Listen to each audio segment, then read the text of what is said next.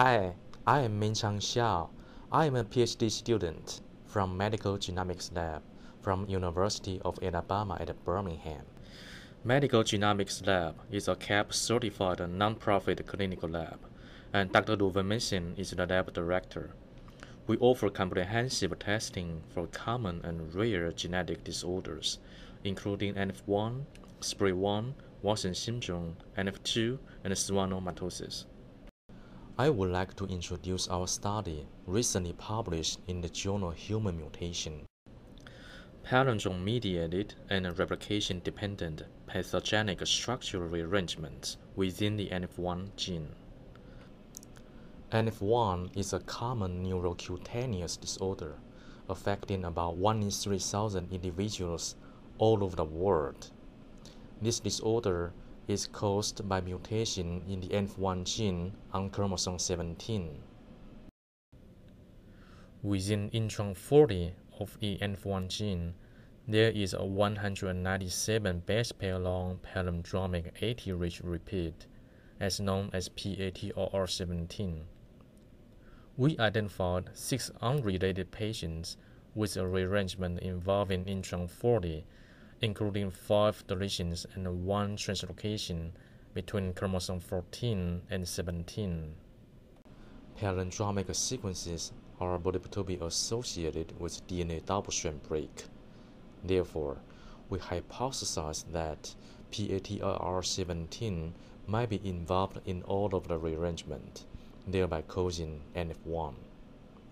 Breakpoint cloning revealed that PATRR17 was indeed involved in all of the rearrangements.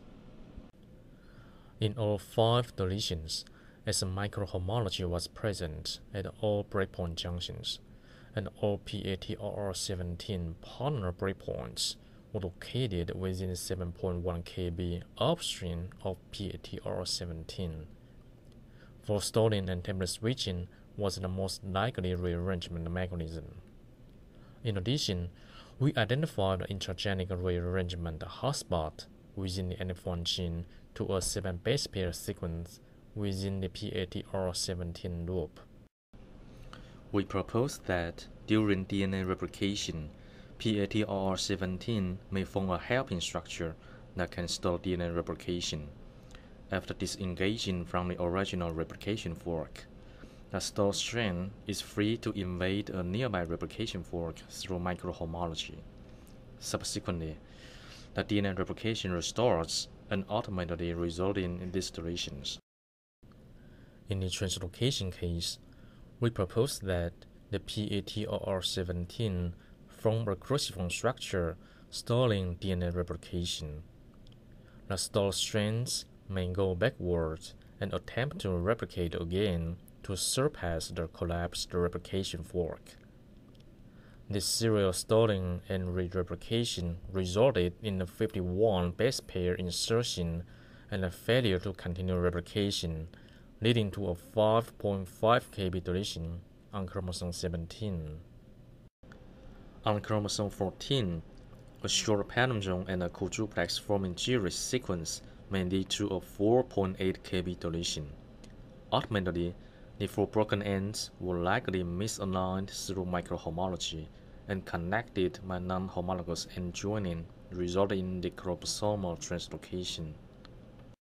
Although several previous studies indicate a purely replication-independent mechanism for PATR-mediated translocations, the PATR17-mediated intragenic deletions as well as the translocation are likely the result of a replication-dependent mechanism.